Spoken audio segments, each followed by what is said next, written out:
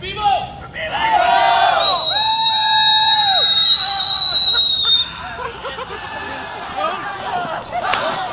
Sword Friday has been a tradition at UT for the past 7 years, 8 years actually this year. The last Friday of every semester, students gather, they get film swords, and they just stage little mock fights. And it's supposed to be an event to relieve stress right before finals come up, and just a nice outlet for fun and activeness, and also to meet other people. We got to come out and just play fight, kind of medieval style. They had to the death mode, so people would fall down and collapse and just be dead.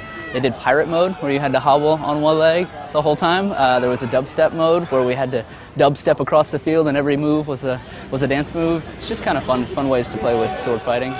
Take you back to being a kid, I guess. 2 years ago, UT decided to keep it away from Guadalupe after the accident happened on Guadalupe. We've been looking into other locations. Now we've ended up here in East Mall. We're really liking it. This is going to probably be our new permanent home because there's a really high traffic flow here. It's right in the middle of campus, and people seem to be enjoying it here too. And yeah, certainly relieves the stress. And good timing because today is the last day of classes, so now you have to just get ready for finals next week.